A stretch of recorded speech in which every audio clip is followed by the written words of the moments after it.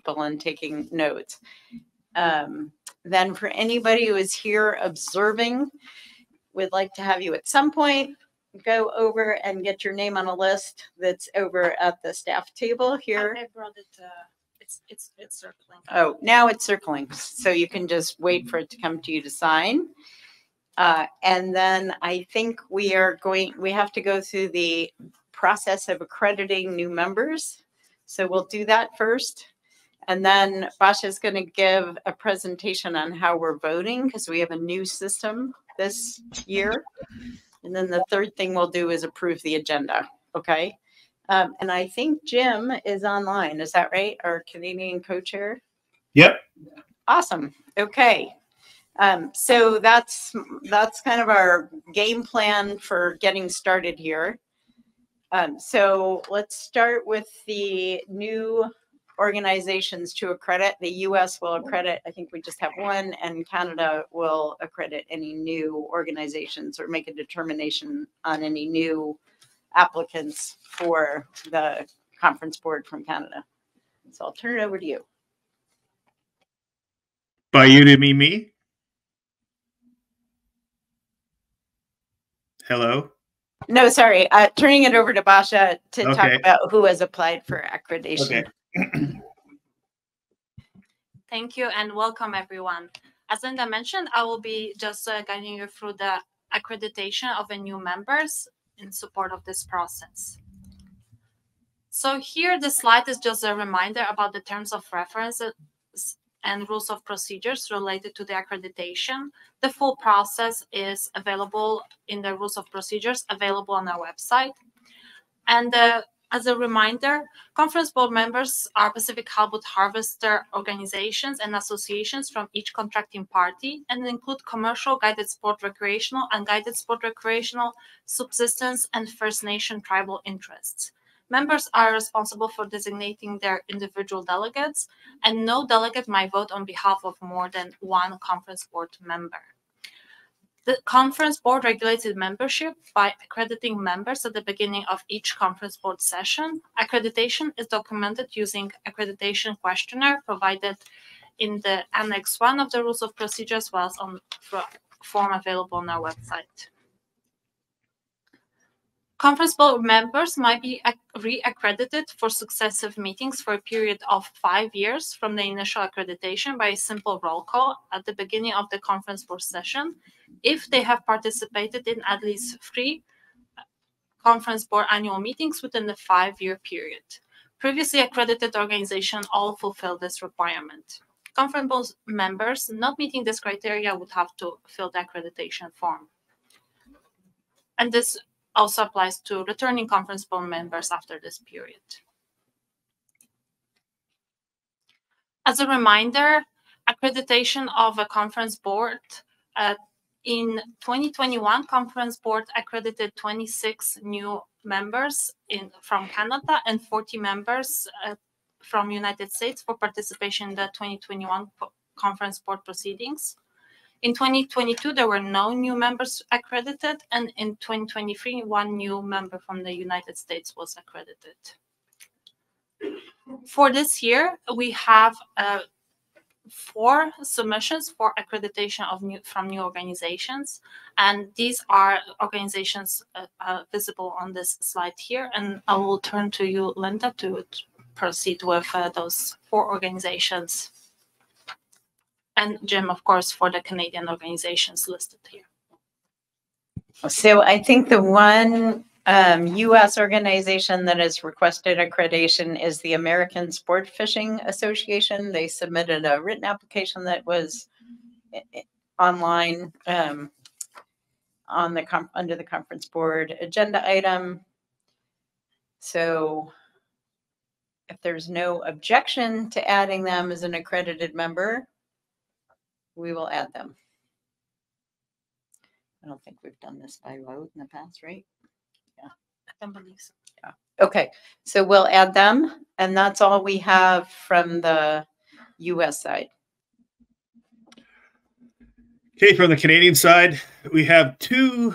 The Finance at Sea Seafood, so SAF, and Atligay Fisheries are actually previous members of the Conference Board for Canada, but I don't know if they filled an accreditation in the years previous to this. I know FAS has filled one in, and I don't know if Atligay filled one in on the board. I remember talking to Krista. Are you there, Krista?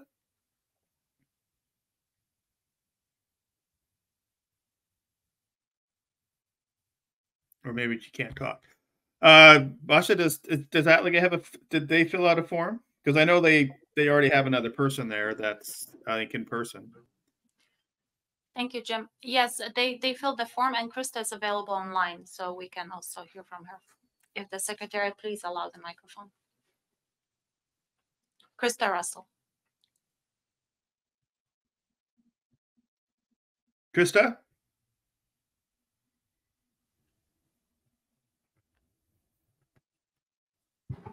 I don't think she heard you. No. Yeah, if you would unmute Krista, we'd give her a chance to speak. Okay, so Krista's now unmuted. Jim, did you have a question? So, Krista, there's already a member here for Atligay?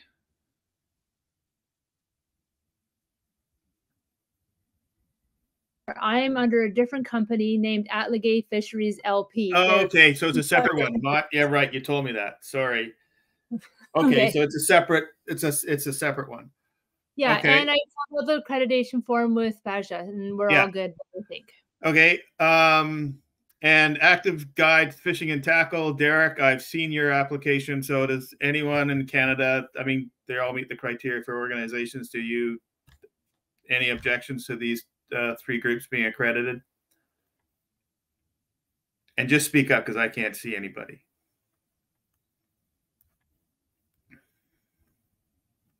Okay. So do we want to take a roll or we just leave it at that? There's someone in the room. Is that relative to the accreditation process? Yes. Have we? USA. So.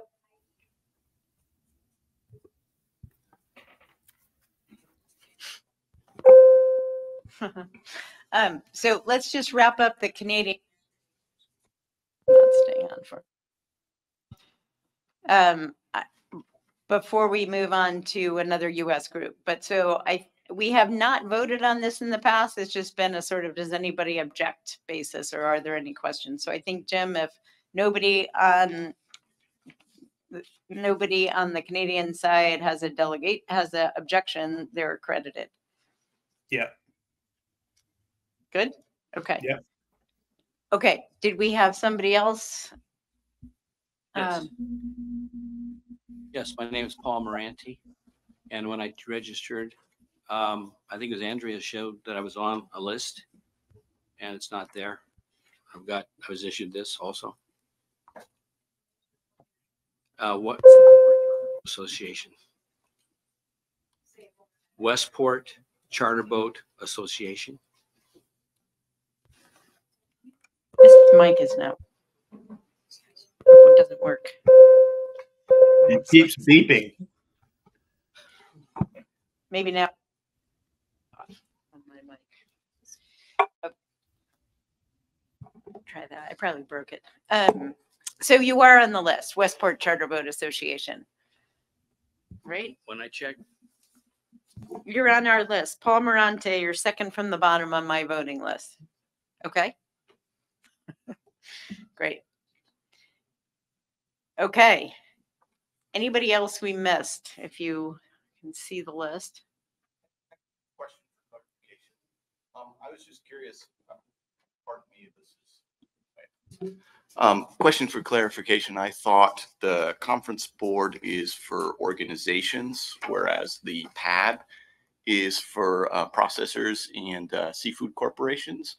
And I see Finest at Sea Seafoods on the list, and from at least what I can gather off a quick internet research, that looks like a vertically integrated processing company that owns vessels. And I'd love to just know more why they're not on the PAB and why here.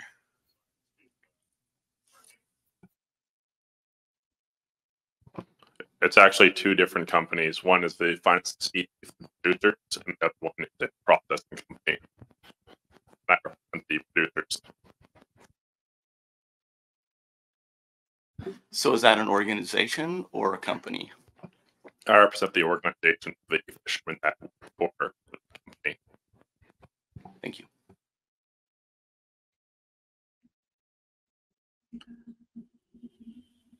I don't think we ever had that kind of a query before. Yeah, can you disconnect that last mic? Because when he was speaking, it was flashing on and off and making him break up. This mic is in the chain of them. If we disconnect one, it's going to disconnect the rest of the chain, but I will let the other technicians know, and I'll be right back. That one's breaking up too. That was making everybody break up. Yeah. Okay, well, while they keep working on that, if there's no more questions, I think our next step is to have Basha give a presentation on the voting, right? And that won't mess with the mics while she does that, right?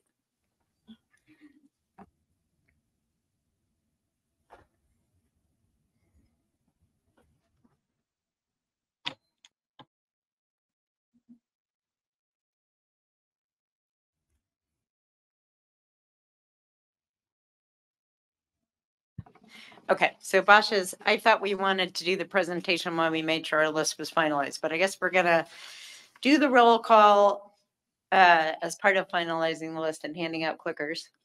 And then we'll go through how to use the clickers. We have a new voting system this year. Okay, so I'm gonna go through. So is there a way to unmute people online? So if I call their name, they can respond? Because there's a lot of people not in the room and I really don't have a sense of who is online. Okay, so just let us know if you're here when you hear your name.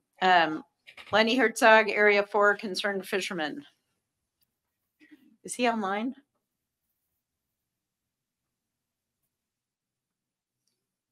No. Okay, so not present. Aliu Kaur. Present. Alaska Charter Association. Present. ADAC Community Development Corporation. Present. Well, that's why, well, let me just finish. So Alpha, or do you have to have them distributed to the certain person at the moment? Oh, okay. Well, are you ready? Are you ready to do that? Yes, so we just do it slower. Okay. Distribute the web, and if you just confirm the name as well. Okay, so Lenny Herzog isn't here. So Chase Berenson, Ali, of course, sorry if I butcher people's names. So who's distributing the clickers?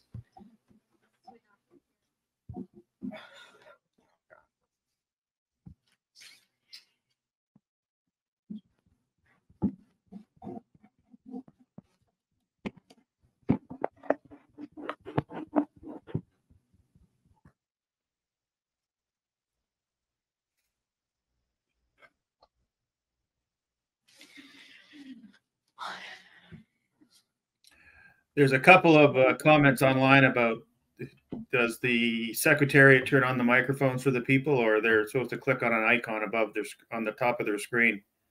I'm gonna have to put my laptop on so I can see people. Are we ready on the clickers or?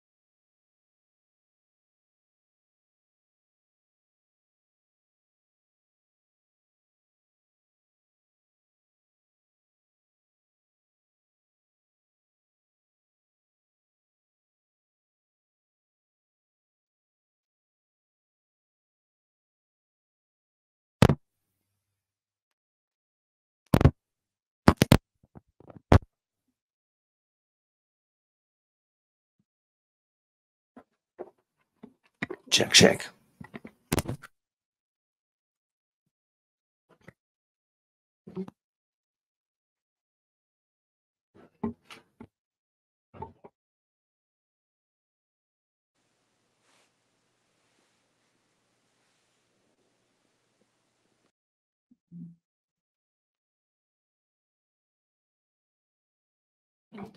Yeah, it seems like the mic's working. Do we have the clickers to hand out now?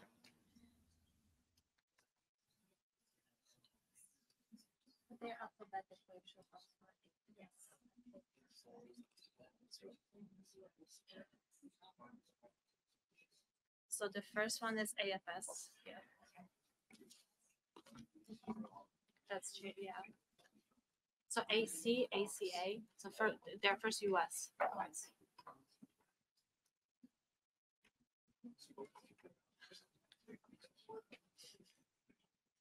And to like to them to distribute them like I'm not sure how otherwise they would know who comes to. We won't have people go over there and pick them up.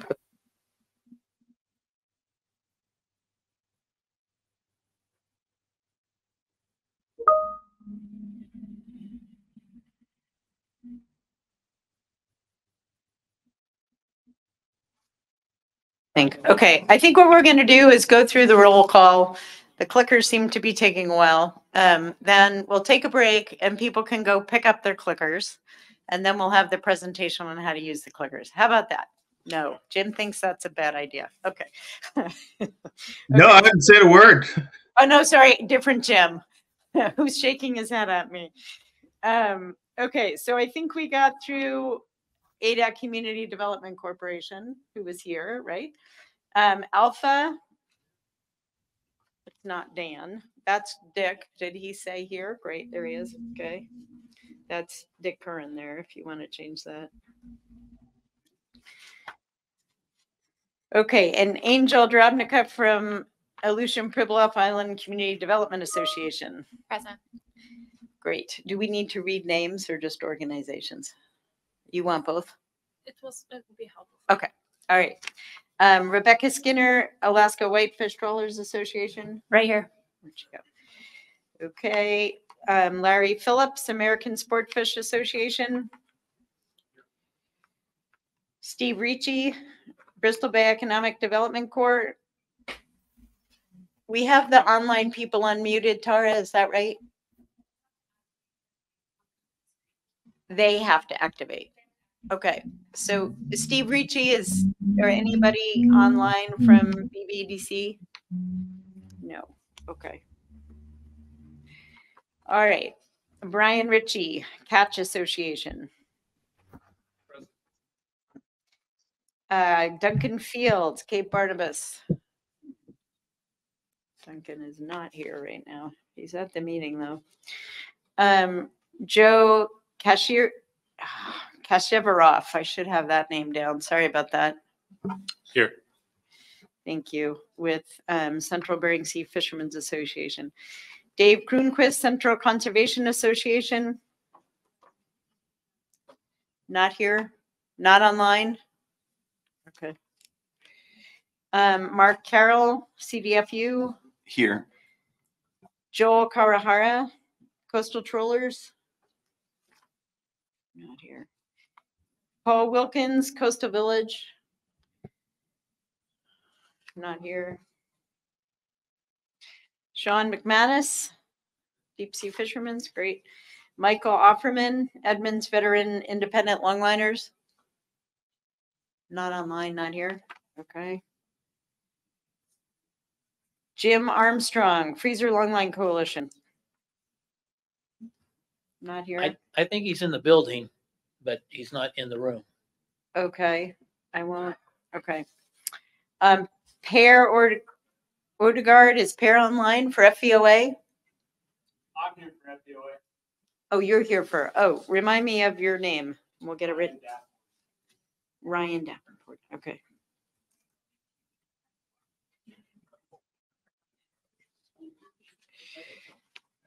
For FVOA. Okay. Tim Clausen, Humboldt Area Saltwater Anglers. Tom Gemmel, Halibut Coalition. Present. Clay Duda, Homer Charter Association. I'm sitting in for Clay. This is Daniel Donich. Daniel Donich. Okay.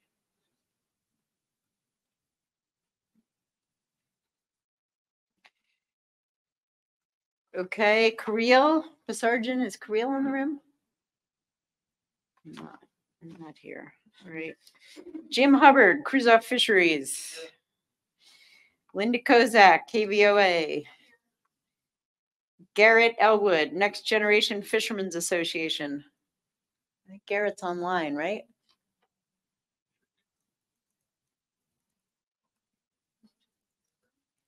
I'm not sure our online is working for everybody, but maybe somebody text him and see if. Okay. Because I know he intended to participate. He's not on right now. Okay.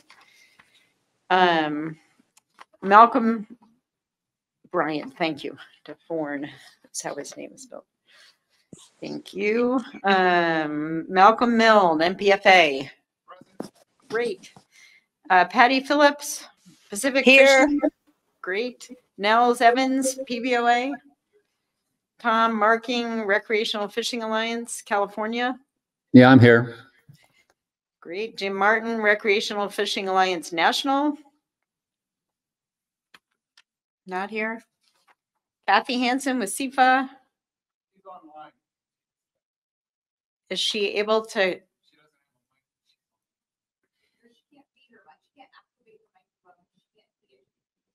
Huh. She's on. But she can't speak if she can't activate her mic. It's not going to work very well for people if they can't speak. So hopefully, yeah, we'll get that sorted out.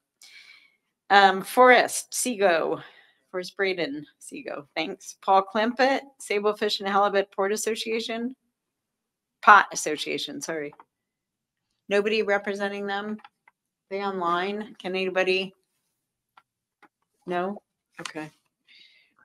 Linda, they just gave me microphone access. Oh, awesome. Okay.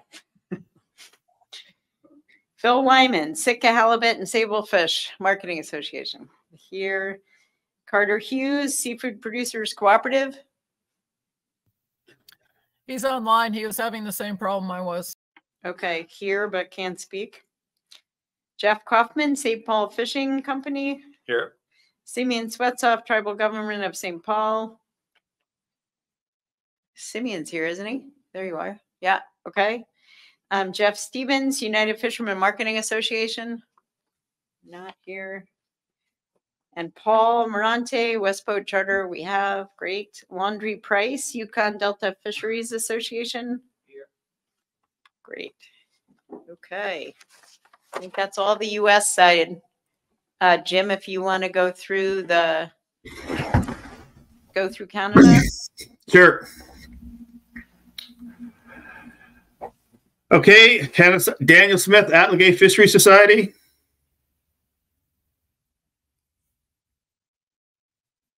I'm here. Okay. Tara Henshaw, Annabelle Halibut Association. He was here yesterday. Okay. He's not here. Terry's not. I don't Okay. think he's online either. Sean Copper, Council of Haida Nation.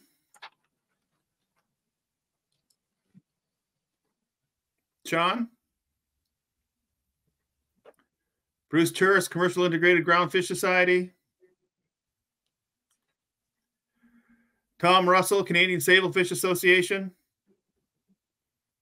I am present. Okay, wait till I finish this now. I gotta be able to read these things. Okay. Yeah, Tom Russell, I'm present online. Okay. Daryl Dididat First Nation, they're not here. David Boys, Halibut Advisory Board. Online. Okay. It's not Lauren Iverson for Halibut Longlines Fishermen Association. Who is it? Rob Stanley here. Thanks, Rob. Hook and Line Groundfish Association, Ken Wing. Did you say something? Here. Okay. Because I can't see you. Nicole Fredrickson, IMOG. Anyone from IMOG? Northern Halibut Producers Association, Douglas Maven.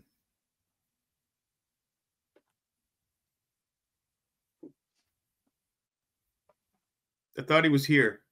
Jim, it's Chris Spohr. Doug I think he's online, but he might not having connectivity issues. Let me just see if we can get in touch with him. Because I thought I heard him last night. Hi, Jim. Okay. Sorry to interrupt. This is Jessica from IMOG. Sorry, I took a second to unmute my microphone there. Who are you?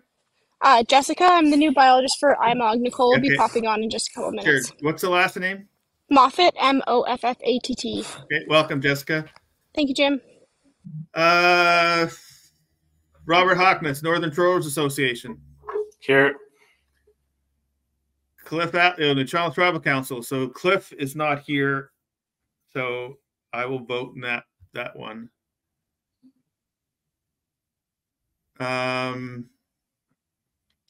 Zeke Pellegrin, Pacific Coast Fishing Vessel Owners Guild. Zeke? Jim, it's Chris Spohr. I think Zeke is online too. He might be having connection problems. He just texted me. Okay. Chris, Pacific Halibut, Spohr, Pacific Halibut Management Association. Yes, I'm here. Jerry Christensen, Sports Fish Advisory Board, Maine.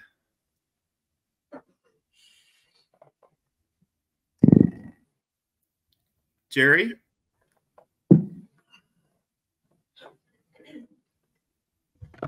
Or is it Martin? No, Martin. Yeah, Martin might be Maine.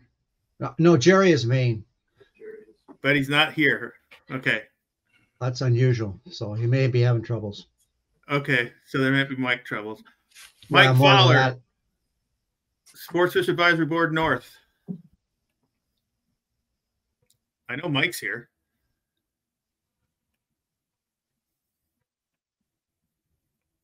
Because we were just talking this morning. Okay. Maybe some microphone issues. Chuck Ashcroft, Sports Fish Advisory Board South. I'm here, thanks. Yeah. Owen Bird, Sports Fishing Institute of BC. Owen's here. He had to step out for a few minutes. If you need, I can call him in, Jim. That's okay. We know he's here. Christopher Boss, South Vancouver Island Anglers Coalition. I'm here. Oh. Are you And online or- Jerry Christensen is shown as being in the guest list on the slide. What was that? Jerry Christensen is shown as being on the phone and guest list on the side. And this is Jerry. Can you hear me now? Yeah, Yes. we can. Okay, finally. Stupid 83-year-old finally figured out how to activate his mic. That's why you need your great grandkids. Okay, Christopher Boss. Then we Kyra Boys, Tuna Fishing Association. Did I pronounce that right?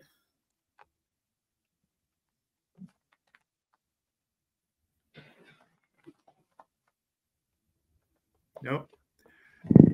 Russell Cameron, United Fishermen. Who keeps jumping around with the screen? You missed Angus. You did. Angus Grout, Stevenson Halibut Association. I'm here online. Okay. Christopher Boss. Okay. Russell Cameron, United Fishermen's and Allied Workers Union.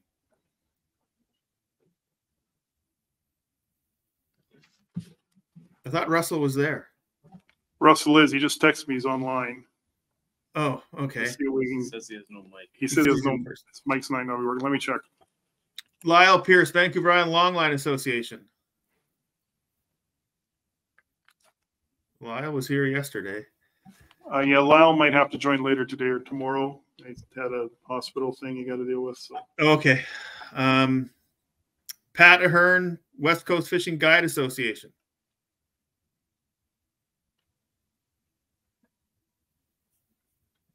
Pat? Pat might be away right now. He might be jumping on a little bit later. Okay. I thought he was online in person. He was on this morning. He had to go to an appointment this afternoon, but I think he might be on this afternoon. Ted Brookman, Wildlife Federation. Ted's not here. I've replaced him. David Lewis. David Lewis, Wildlife Federation. Thanks, David. Welcome. Did I miss anybody? Jim Armstrong is here now. Okay. Yeah, but Jim, you're on the US side, so don't add them to the Canadian side. We'll get you when they're finished. Jim, I'm not sure if you did the not accredited yet one. Is Derek prepping from the active guiding and tackle? I'm sorry, I jumped on late. Sorry, I can't. My screen is blank here. That's usually me. No, it's with the thing. So what is the organization? Active Guiding and Tackle Limited. Yeah, so Derek Creefing, Active Guiding and Tackle Limited. Yeah, so you were accredited just a few moments ago, right? Yes. And Krista Russell, Active Fisheries LP. I'm here. Okay. And I think that's it because we got Ben Cameron at FAS. So that's it for the. Did I miss anyone on the Canadian side?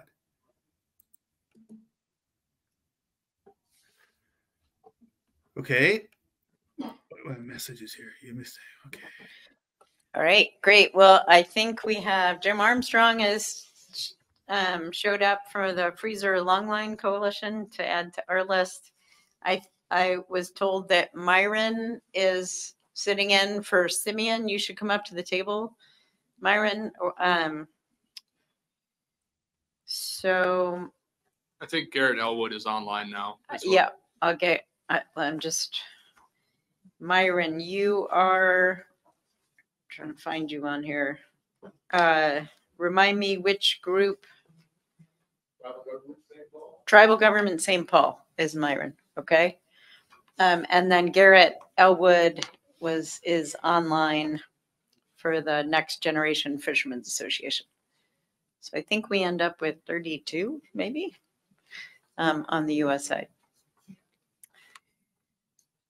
Okay, and then maybe Tara, can I just ask you, or what is the best way to distribute clickers? Do you want people to come to you and maybe we do the A's first?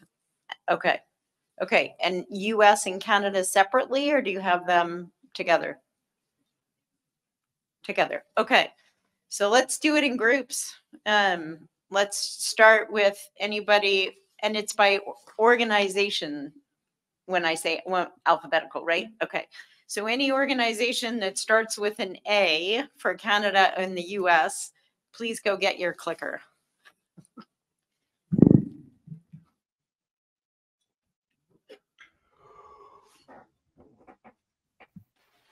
I am not sure where to get a clicker. How is it working for people online? Okay, so people online are going to have a different way to vote. Okay. And once the people in the room have their clickers, Basha will explain the voting clicker and online process. Hey, Linda. Yes. When you're done with distributing the clickers, maybe you could have everybody that is actually on the conference board raise their hand, because a lot of them haven't been given mics by IPHC staff yet.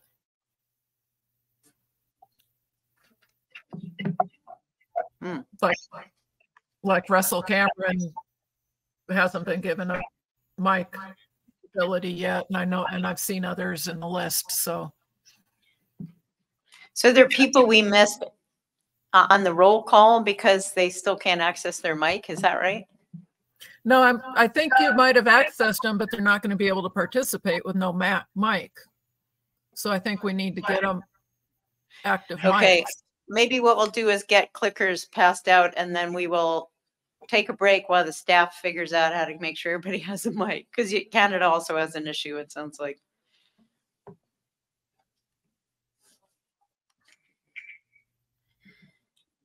Right, that's Myron's last name is Melodov.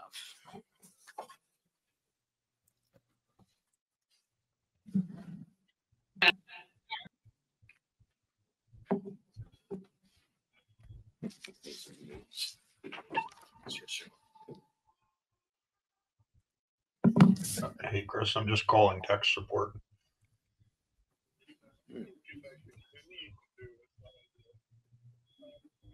Oh.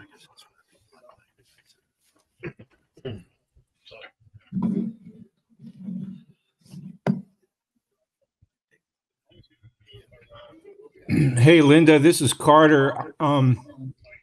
I was Okay. able to activate my mic Yeah, when it tech was support's just arrived. Thanks. when it's gray. If you I unmute can't. it. The microphone is not working, and So somebody has a mic open, probably online, and we're hearing you talk besides Carter. So maybe Hearing everybody you online, talk, but make you sure can't get it on. make sure your mics are shut off. And then Carter, go ahead. We have one mic open at the table here. Can you shut your mic off? Sorry. Yeah, your mic's live. Okay, go ahead, Carter. What were you saying? I activated mine. That is, I turned it from gray to black once I got the mic icon granted to me by clicking on the mute unmute icon at the top of the screen in the center, and then that activated it, and then I turned it off, and that's how I was able to make it Okay. work. Well, maybe that'll help a few people online. Click on the mute, unmute, and then your mic becomes, you can activate your mic. That was what I was saying, Linda, is they haven't been given a mic yet. Well, right now the secretarial staff is busy handing out clickers, but once we get through that process, we'll figure out mics.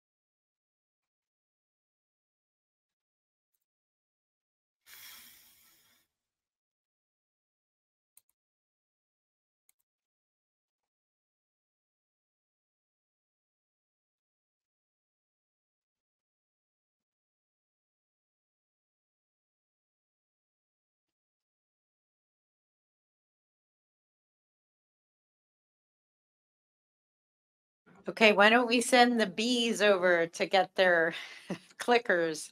They're almost done with the As. So if your organization starts with, let's say, B or C, go over to get your clickers. So that would be Central Bering Sea Fishermen Association, Cape Barnabas, well, he's not here, Cordova,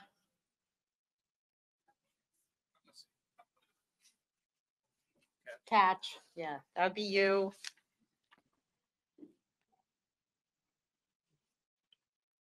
Coastal Conservation Association.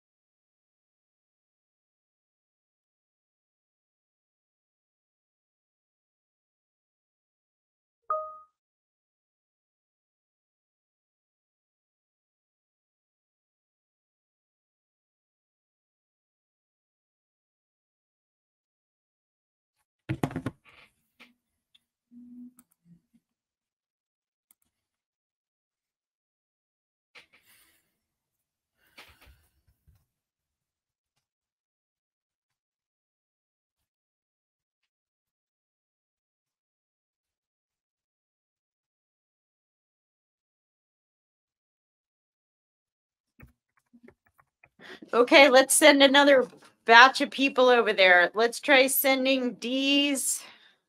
I don't know if we have any E's, F's, G's.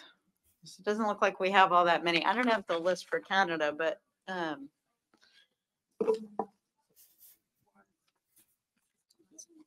do they have many? No E's. We have F's and H's.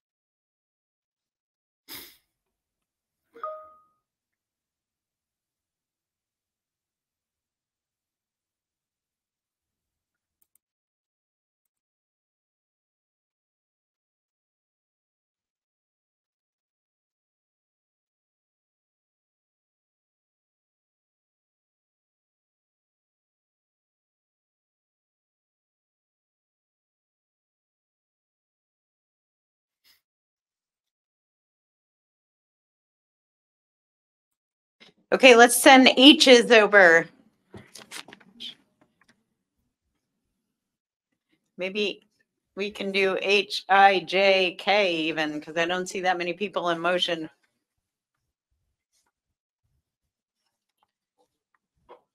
Cruise off. Do you have your clicker? Let's send you over too. And did Linda go? Yeah. Okay.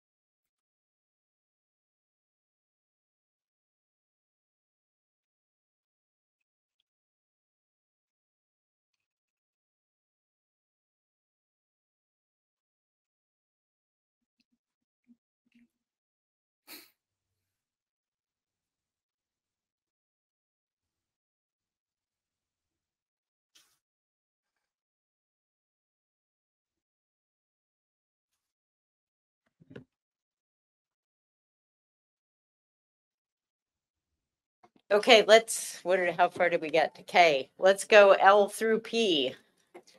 Seems like that's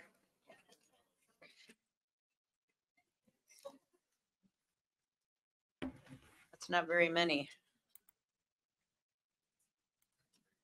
Let's go all the way through S because we don't have that many people. So if your organization name starts anywhere in the alphabet up and through S, go pick up your clicker. Either country. Looks like there's lots of Canadian S's, but I guess they're all online, huh?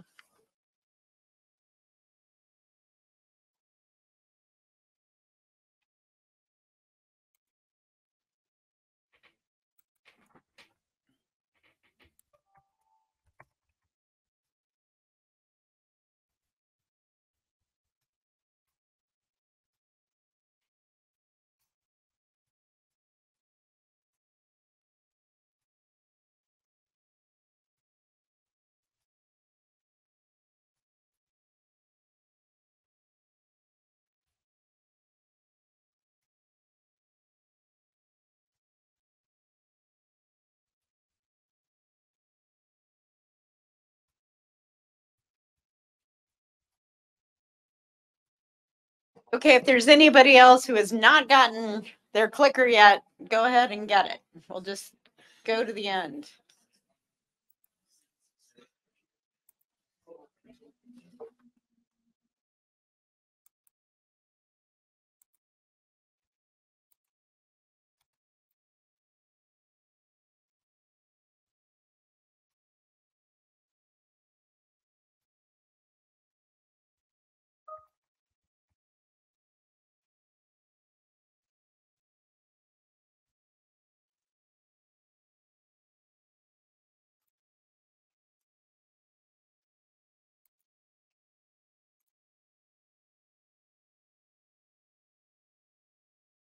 So we have added on the US side, Paul Wilkins from Coastal Villages has joined online.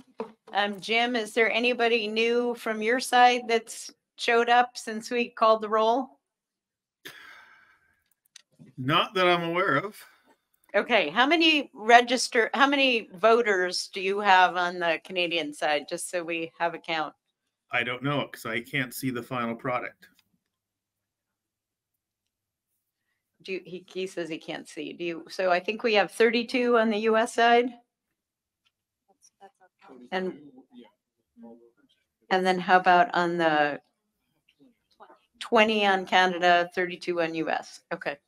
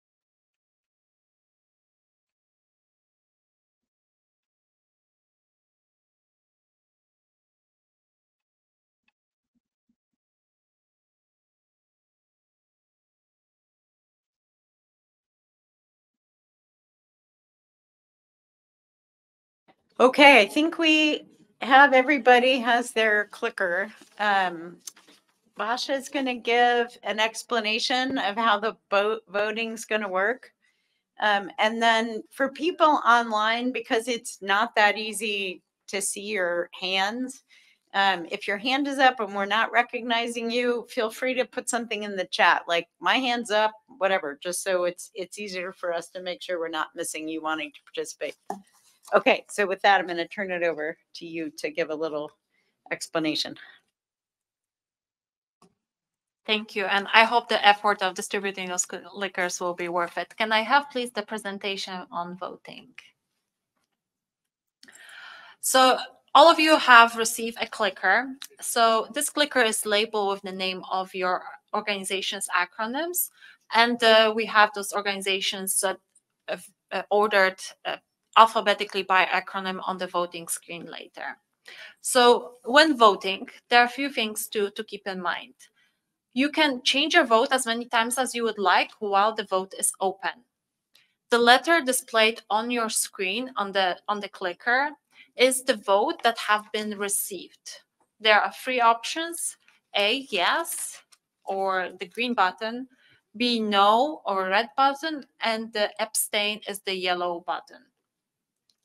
Once your name on the screen has turned from gray to blue, this is going to be during the voting process. This means that your vote has been received. You will not see the result of that vote until everybody else have voted and we close the vote. Chair will be asking chair each time to notify us that there's an intention to close the vote. And so please make sure that the letter on your clicker is your final vote, and we'll be closing the vote as per indication from the chair. When the vote is closed, we appreciate your patience while the IPHC Secretariat staff takes a few minutes to, hopefully it should be less, to validate the voting results. And once the results are validated, we'll provide the full report of that voting split by country on the screen. A note from the Secretariat, the clicker should not be leaving the meeting room and should be staying here in the room, please. So, do we have to pass them all out again in the morning? Yes. That's the. Can people leave them on their desk, or is that not safe? There's no microphone icon showing. We can this. I'm just trying to figure out how we avoid going through that slow process again tomorrow morning. So can people leave them at their place in this room, and is that secure enough? Can we do that? Okay. All right. So when you leave the room, just leave it there at your place and go back to the same place in the morning, or rearrange yourself with your clicker. But yeah, we don't want to go through that again. Okay. Is that clear to everybody? Anything else? Did I cut you off? You're set? Well, I'm going to continue. Just on the go ahead. Yeah. Okay. So there will be some participants also online, and we are prepared also to accommodate online voting. So for online voting, you will be prompted to enter your first and last name, enter the information, and you will be asked to enter the information exactly as provided in your email. Will not approve voting status to anyone trying to enter without proper credentials. So we'll be going by the list of the people who have been accredited. Okay, partly says I'm unmuted. Now that I've done it a bunch of times, should I just? Okay, muted. Hello, am I unmuted finally? I think we got you. Yeah. Hey, this is Zeke from the guild. I'm just letting you know I'm present. Did you get the name? Zeke. Okay, thanks. Zeke. Gilman. Zeke Pellegrin. Yeah, I So think number 17. got it. Okay, and Tara, just so you know, there's still a number of people saying their mics aren't showing up, and hopefully we're got it. Okay, thanks.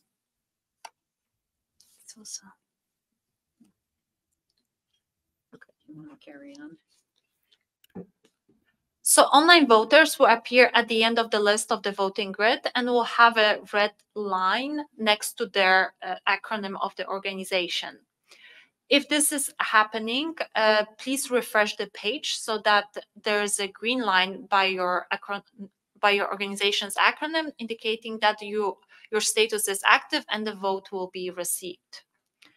If please also notify if you are taking over the online participant is taking over from the person in the room, so that we can also send the details on the online voting to these persons. So we'll be following up on sending the information about the online voting with the credentials, and this should be prepared by the Secretariat to send over. Can you please confirm?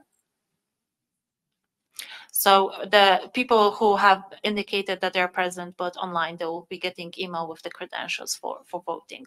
So this might take a little bit of time, but we will definitely test the clickers now.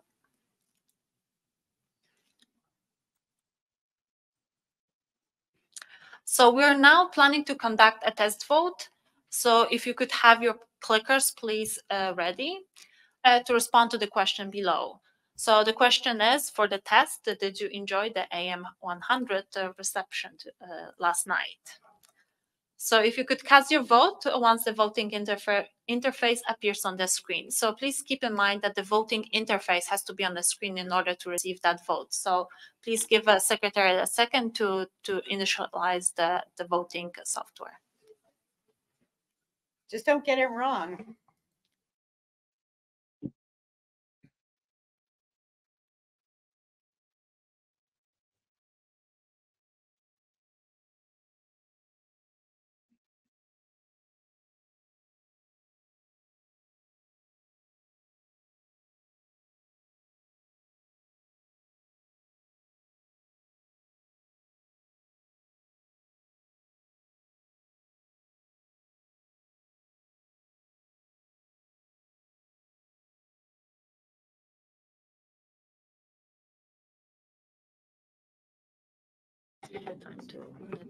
Okay, so now the vote is open. Go ahead and pick 1, 2, or 3 if you haven't already. Or if they have already, should they again? They can vote. Yeah, go ahead and vote.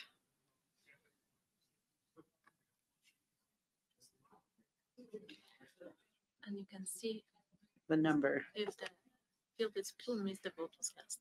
right?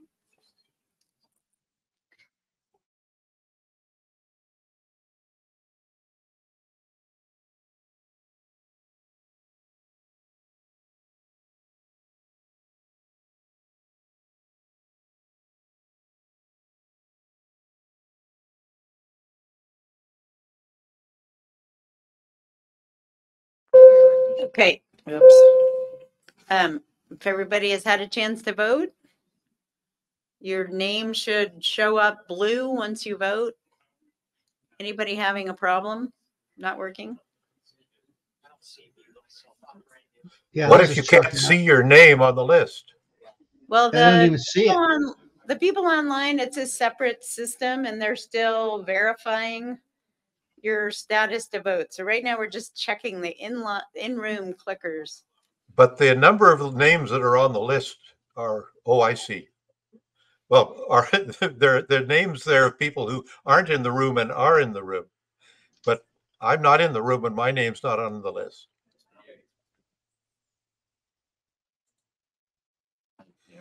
Okay, so your name is not appearing up there?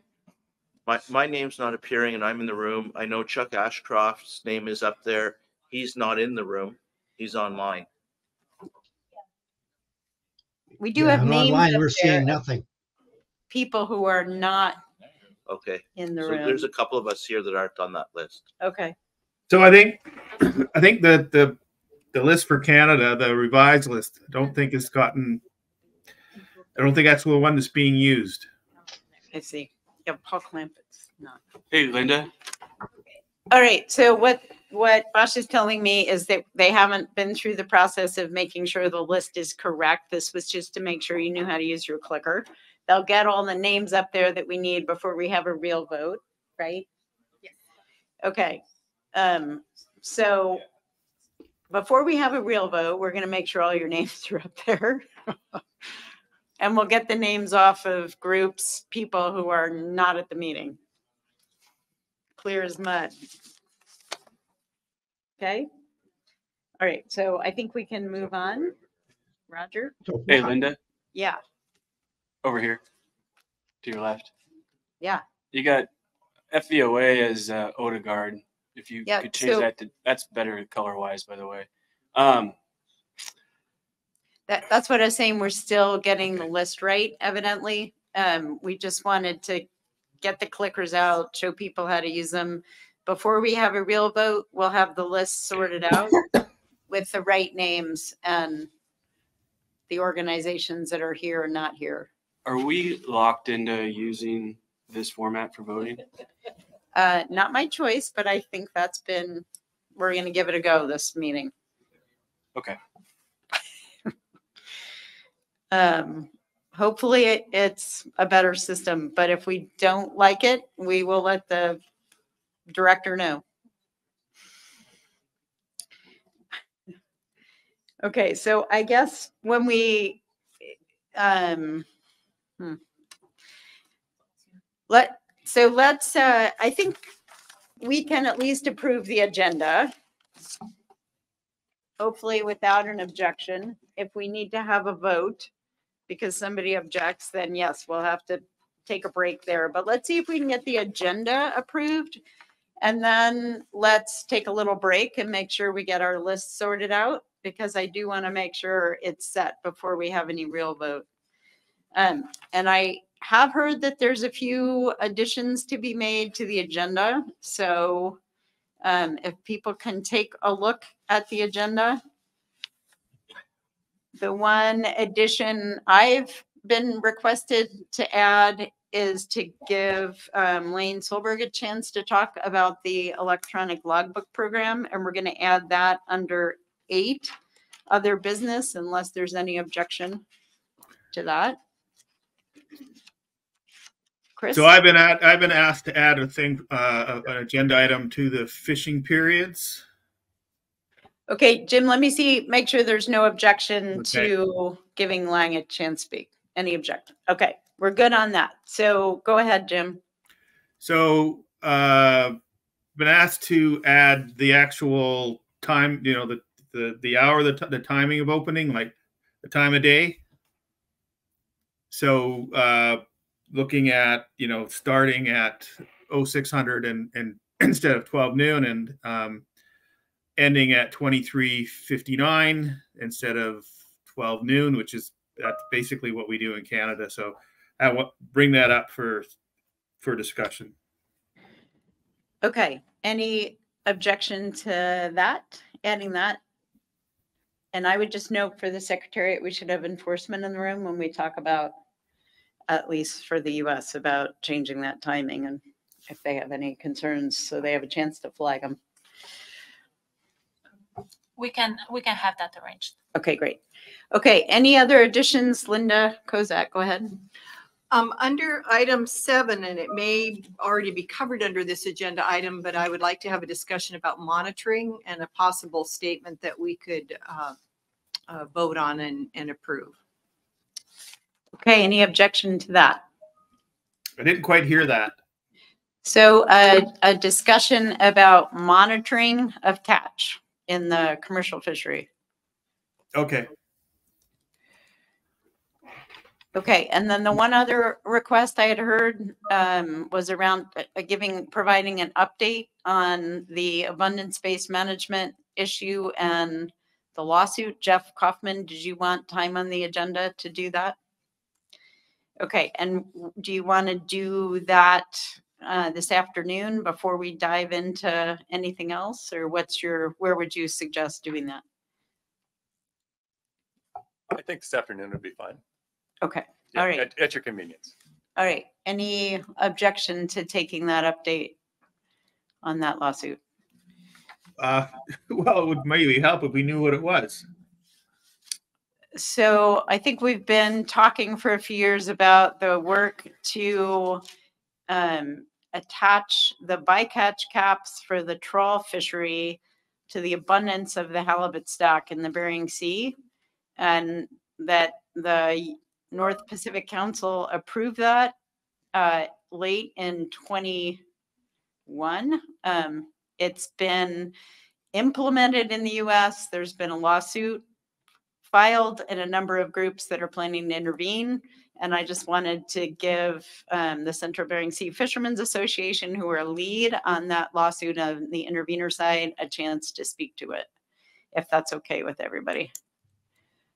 Chris? Yeah, no, I'm fine with that. Just when we have the discussion, can you just give kind of the Reader's Digest version of the abundance-based man, just on the Canadian side so we can understand it? Thanks. Yeah, I think that's the idea, is to try and give you a little more background. Okay. Okay, so we'll add that Why don't you want to do that? Well, let's just add that before we go into the informational session. Okay, so with those additions, can I get a motion to adopt the agenda? So moved. Thank you, Byron. Second to that? Second. Who's the second? Tom Gemmell, Halibut Coalition. Okay, any objection? Seeing none, it passes. No objection online. You guys, somebody checking for me? There's no way to vote. No way to vote. Okay, raise your hand if you object. I don't see any objections, but Okay, great. Okay, so the agenda is adopted. Let's take, what do you need? 10-minute break to get the names all sorted out? Okay, let's take a 10-minute break. We'll get the list finalized. Before we break, just want to know that Sean Copper from the Council of Haida Nations is online now. It wasn't clear when we first started. Great. Okay, so we'll get the list sorted out. Be back in 10 minutes. We'll make sure everybody is up on the list that should be, and everybody that's online has a way to vote, all of that. Okay? Just testing my mic. Can anybody hear me? Russell Cameron. We can hear you, Russell. Okay, thank you.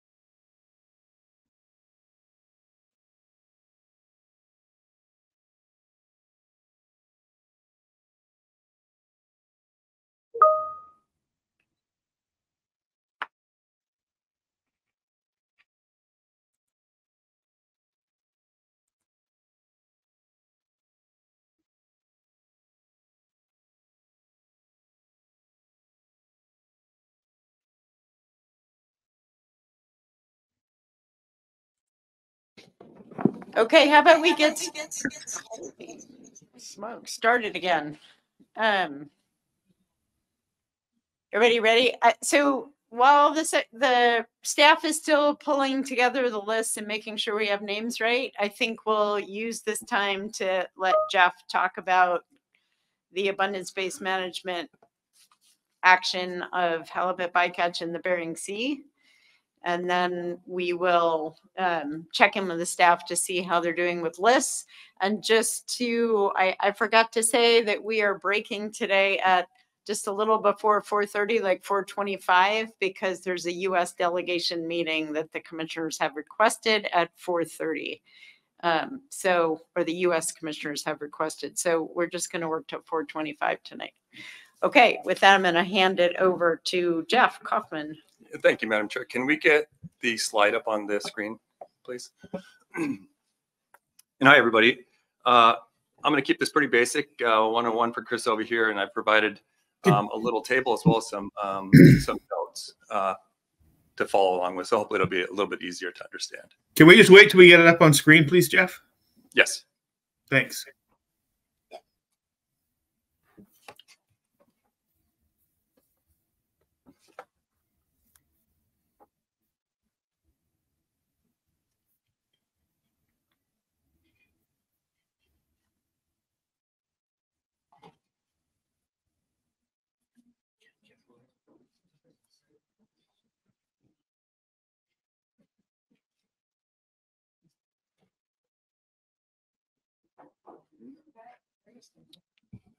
Okay, thank you. And I guess if we could zoom out a little bit, then they might be able to follow along with the notes as well. So good afternoon, everybody.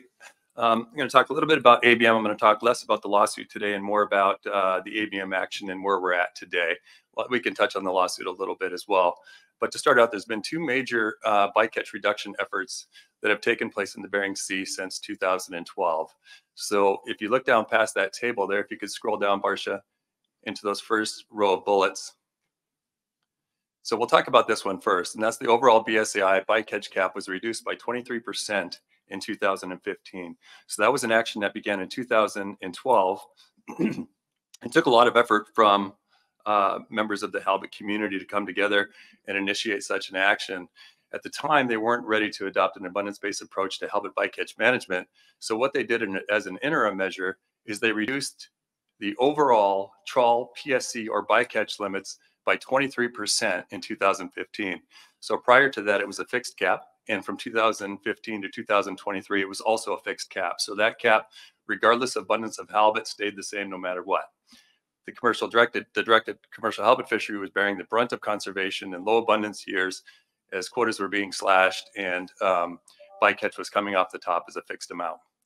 So this was a big step forward, but the IPHC, the North Pacific Council, again, identified this as an interim measure, and in 2016 began to work on a larger action, which would be the second set of bullets there, titled ABM bycatch reduced by 20% in 2024. So in 2016, it took, I guess overall, we've been involved in this process since 2012, so 11 or 12 years it's taken us to get to where we are today. Again, interim measure in 2015, starting in 2016, and working all the way up through September of 2021, the North Pacific Council finally took action. And at that stage, they adopted an abundance-based management of halibut bycatch program. So if we could slide back up to the table there. So again, before 2024, before right now, they were on a fixed PSC cap. And then as we move into 2024 now, there is no more fixed PSC cap, and the PSC limit or the bycatch limit will slide with abundance. So as the abundance of fish goes down, so does the bycatch limit. If the abundance of halibut comes up in the Bering Sea, so does the bycatch limit. So, so based on the stat, so basically this is a lookup table, and there's two abundance indices that are used to calculate what the halibut population is doing in the Bering Sea. And one of those is the Eastern Bering Sea Trawl Survey. The other one is the Area 4A, B, C, D, E Fishery Independent Set Line Survey conducted by the IPHC. So they take both of those. The Trawl Survey captures mostly small fish and is a good indicator of the abundance of smaller fish. And the Hook and Line Survey is catches larger fish, is a good indicator of fish that are over 26 inches in length. And so if you, Barsh, can you scroll down just a little bit more? There's a title up there. But looking on the very top there, it says the Eastern Bering Sea Shelf Trawl Survey Index. And you've got two columns there. It's either high or low. And then on the other side, you've got the IPHC Set Line Survey. And there are high, medium, low, and very low states of that. And so basically each year when the IPHC calculates the abundance of fish and they look at it, then they take the Eastern Bering Sea Trawl Survey, they'll either categorize it as high or low, and you follow it across, and then you do the same with the Set Line Survey, and that'll put you in the box that you're in today. So the bycatch cap before 2024 was 1,745 metric tons. And as of January 2024, the new bycatch cap is 20% lower than it was last year at 1,396 metric tons. So this is a lookup table. And again, it provides for higher bycatch limits in high abundance years and lower bycatch limits in lower years, just like the commercial fishery operates. The bycatch cap will be recalculated annually based on two abundance indices, the Eastern Bering Sea Trawl Survey, I already covered that, and the Fishery Independent Set Line Survey. Bycatch limits, if you look at this table here, you could see in the lowest abundance in both the Set Line Survey and in the Eastern Bering Sea Trawl Survey, if you get down to those lowest abundance levels, it would be a 35% reduction for the bottom trawl sector over the previous bycatch limit of 1,745 metric tons. So today we are in the high column for the EBS Trawl Survey and in the low column for the larger fish in the Set Line Survey Index. So you can see there, that puts us at 1,396 metric tons going into 2024. Final action was taken. The final rule was published, and this rule is going into effect in 2024. And these new lower bycatch limits were incorporated into the groundfish catch limits set for the Bering Sea and Aleutian Islands in December of 2023. So there was one other, so we have the fixed cap reduction in 2015. We got a 20% reduction based on abundance-based management in 2024 coming. And then there was another big effort by the North Pacific Council to reduce trawl bycatch of halibut. And that was in the trawl cod fishery in the Bering Sea Aleutian Island region. When that fishery was recently rationalized, the North Pacific Council cut their bycatch limit in that particular sector as well by 25%. And so there have been some really major reductions. And if you could, all the way down there at the bottom where it says final word, I think this really summarizes where we were and where we are today. And so the Amendment 80 bycatch limit in Area 4, and Amendment 80 is the bottom trawl sector. And so in this most recent action, the only one impacted by that was the bottom trawl sector, but they're responsible for the vast majority of halibut bycatch in the Bering Sea and Aleutian Island region. So their limit in Area 4, prior to 2015 was 2,325 metric tons, or about 5.1 million pounds. So prior to 2015, the bycatch cap was 5.1 million pounds. After 2013, when they reduced the cap by 25%, the Amendment 80 limit went to 1,745 metric tons, or 3.8 million pounds. So from 5.1 million pounds, the bycatch cap was reduced to 3.8 million. And then there was the most recent action that took place, and the current bycatch limit under this one is 3 million pounds. So overall, there's a reduction of 929 metric tons, or 2.05 million pounds in the bycatch limit, a 40% reduction overall from 2015 to today. So I think we've taken this very seriously. Members of the halibut community, there's communities, there's small boat fishermen, there's support businesses, there's people from all over, and associations from across Alaska and down into Washington that have supported this effort on behalf of communities and small boat fishermen. So it was a major achievement, and I don't know of any other bycatch reduction efforts that were quite as successful as this one. It was hard and it was long, but I think the results are good, and I think that it'll help. And we've actually seen some of those over 26-inch fish through the bycatch reduction in 2023. Now some of those fish are rolling into the directed fishery for the upcoming season. So with that, I guess I would be happy to entertain any questions. Just kind of a brief overview, no specifics, but if you got any questions, I'd be happy to try to answer. Go ahead. Just curious regarding the, it's reassessed every year, and then if it's reassessed every year and we go to like a, for the set line survey to a biannual or triannual survey, how is that going to factor in the reassessment of what the bycatch cap would be? Because you'd only be doing the survey every second or third year. Yeah, this is a little bit of a problem, and the Amendment 80 sector flagged this particular issue of no set line survey in the Bering Sea in the 2023 season. And so how do you set the abundance indices without that particular survey? So there's space-time modeling. I think the IPHC sent a response to them, and I don't recall the details of it, but the space-time modeling somehow will capture the lack of that survey in that particular year. And so they're looking at other areas, I think, of like kind, as well as the Eastern Bering Sea Trawl Survey and some calculations that they use. Apparently, they're fairly confident in the number that they're using to set the bycatch limits this year. But again, they will be, the deck will be reshuffled every year. They'll look at the abundance indices of those two different indexes, and then we'll set a new PSC limit every December at the North Pacific Council for the following season. So having surveys every year is going to be really, really critical. And I think we're all pushing on that. I think we heard the scientists say this morning too, they told I think they were telling the commissioners that it is important and that there will be data gaps if we continue to do this. Maybe in the short term it's okay, but over long term, I'm not sure that it's okay. And so making sure that the Bering Sea gets surveyed in 2024 is going to be really critically important. And it will, of course, see the Eastern Bering Sea Trawl Survey, but having a set line survey in that area, I think, will be really critical moving forward for this action and just in general.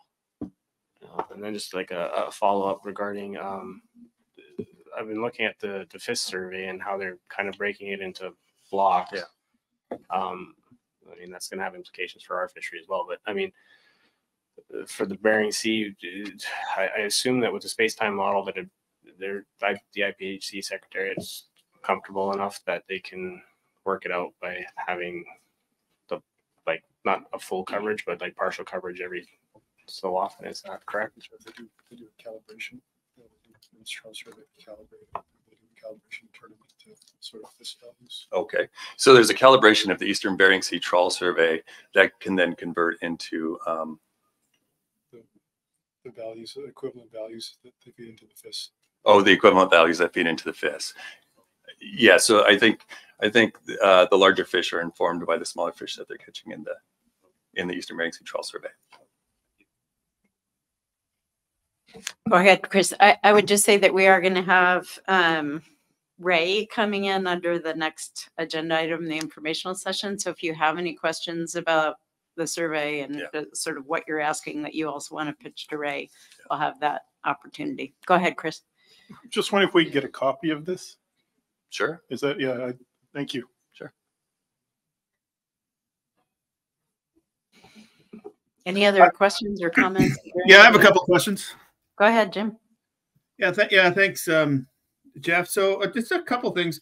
So I remember, seeing this originally a few years ago, and it was just the A80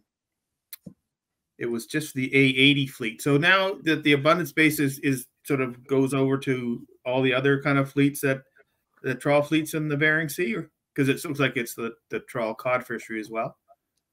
Yeah, no, that's a good question. So the action in 2015 actually incorporated all trawl sectors. So everybody was included in that action.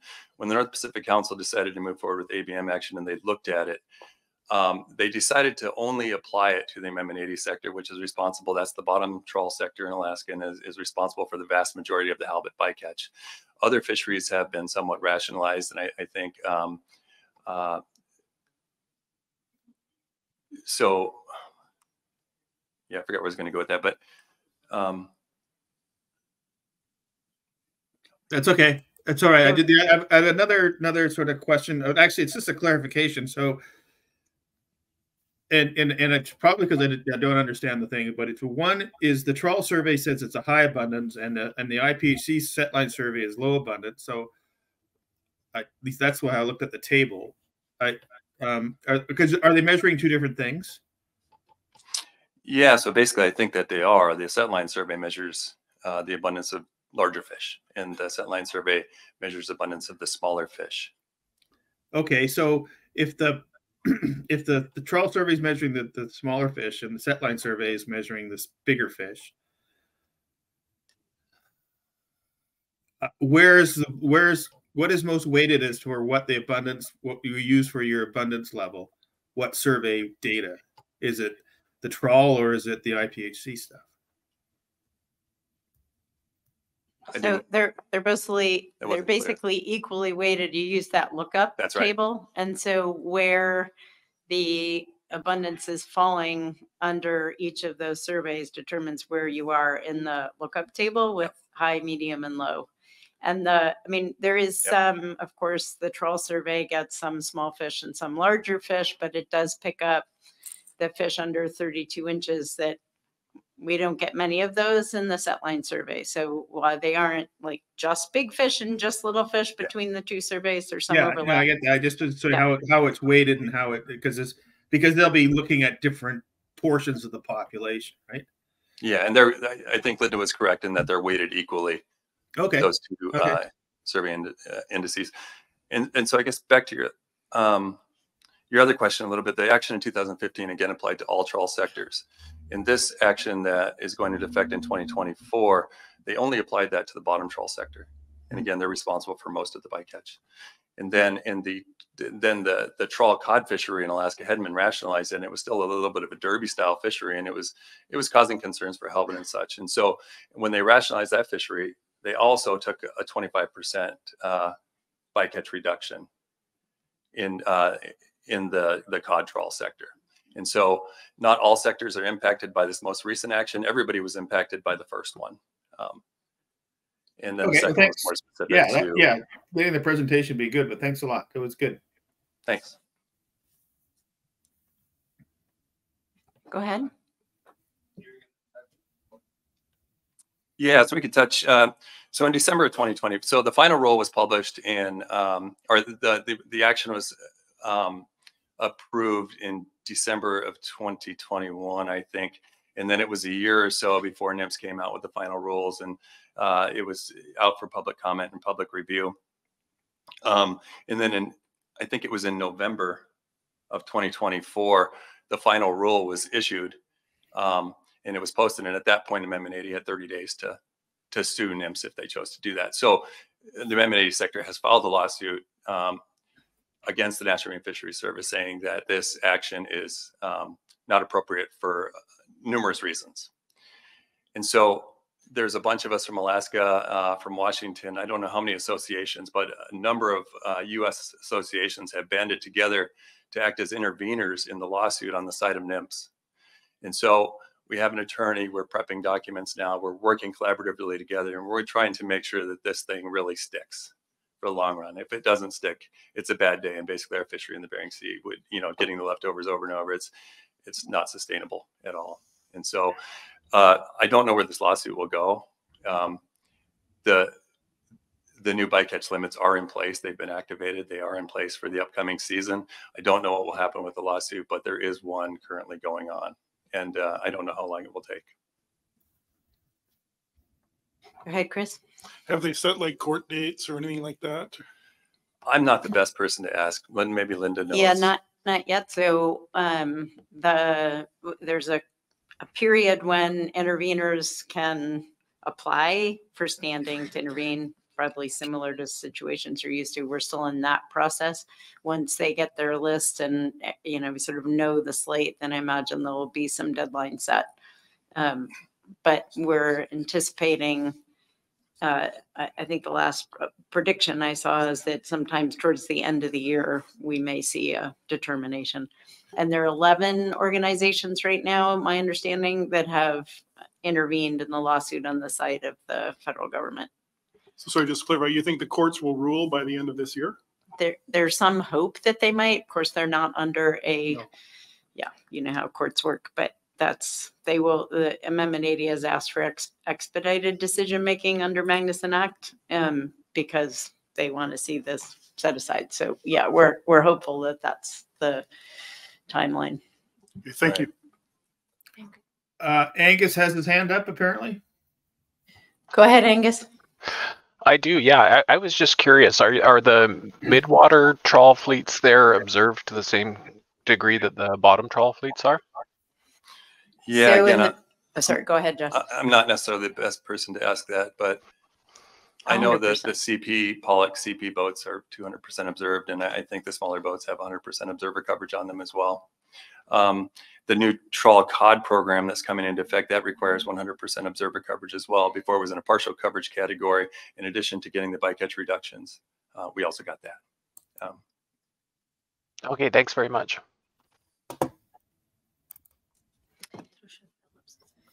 Oh, I think Patty Phillips online has a comment or question. Yeah, thank you, Linda. I was wondering if there's like a white paper or a summary of this, that briefs about this lawsuit. Thank you. Yes, we can provide that. I know we have one on our website. I imagine other people do as well, but happy to provide that to you, Patty. Oh, I can go to the Alpha website and get it. Thank you. Tom Marking has his hand up. Go ahead, Tom.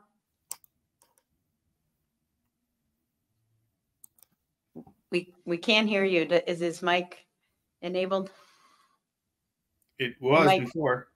You might be on mute, Tom. Yeah, okay, I finally unmuted. No, I was just curious, is this an amicus brief in support of them? I think there's a difference between the amicus brief and being an intervener, and I think the intervener is a higher level. Yeah, so there's a group, 11 organizations that will move to intervene. The state of Alaska plans to file amicus brief or amicus brief, whatever it's called, is our current understanding. So the 11 organizations all contributed money to the pot. So we have quite a sum of money to work with right now. We have a decent sum of money to work with right now. That was donations from the 11 organizations that are participating. And we're also, there's some ongoing or upcoming fundraising events to help pay for that as well. It's going to be very expensive.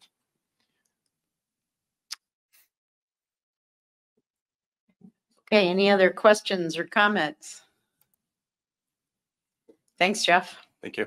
Oh, Chris, sorry. Sorry, and this is probably, I just remember was last year, maybe 2 years ago, there was that Alaska bycatch task force.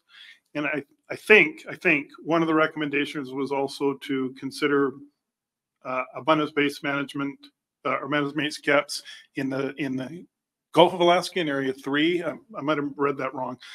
I'm just wondering if there's any progress on that, or is this kind of halted any progress, or was it real to begin with? Just any news there? No, I think that was very real recommendations from the task force to our governor, and Linda Kozak, I think, was chair of that committee. And I'll just give you the floor to talk about where that stands. Thank you. The Alaska Bycatch Review Task Force had a report to the governor in 2022, and that was one of the recommendations that abundance-based management be looked at in the Gulf.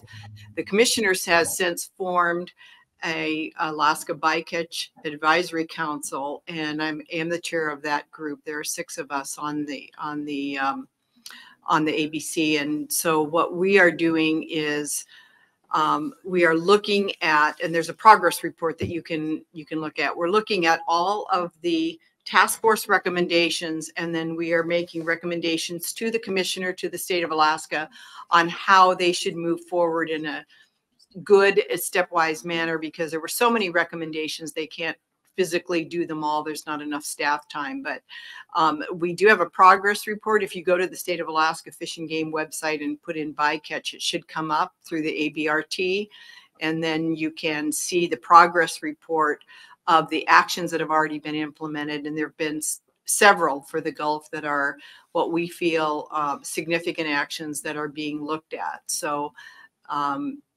but as far as ABM in the Gulf, that action has not, it's being discussed, but it has not been put into progress yet. But there's been some other actions taken, you said? Yes, Okay, yes, quite a few from the various recommendations that were made under 3 different categories: research, state engagement, and management recommendations. Thanks. And I can speak with you offline with some more information if you need it.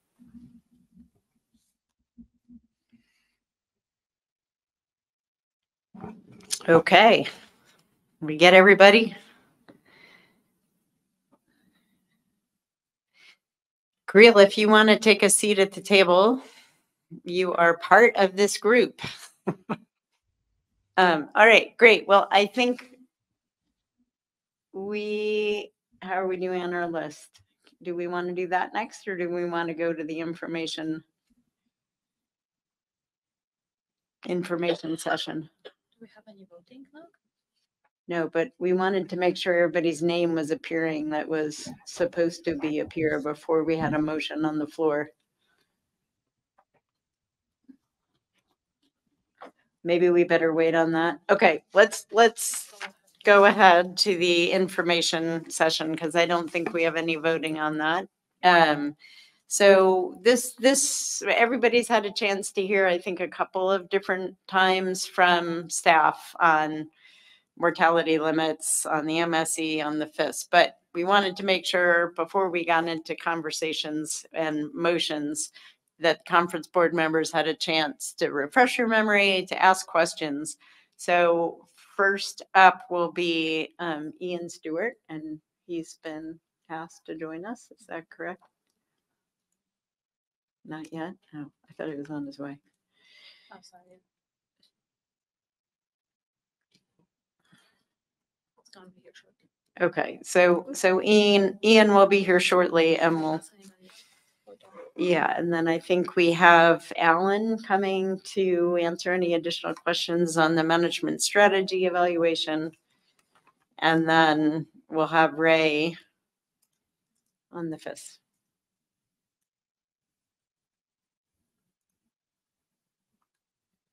Sorry, I thought we had Ian already on his way.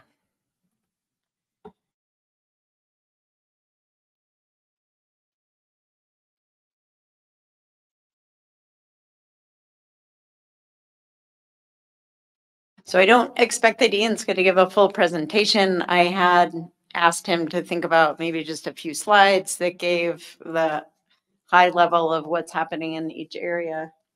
So maybe we can get that pulled up. Or did he give you slides he wanted to put up? Yes, Secretariat, can we please bring Ian's reduced presentation for the conference board?